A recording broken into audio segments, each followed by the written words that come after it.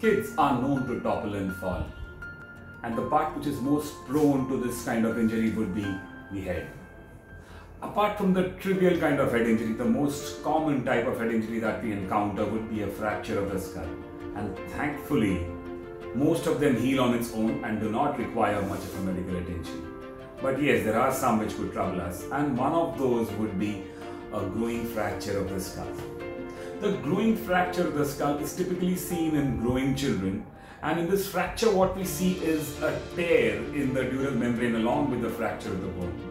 So what eventually happens is the pulsation of the brain passes through the stone membrane and goes and directly impacts the fracture site, and gradually the fracture sites keeps growing. So instead of the fracture uniting, what we see is the fracture line growing in size.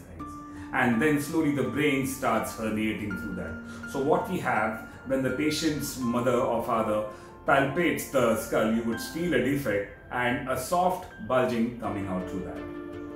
And what would be the cure for this?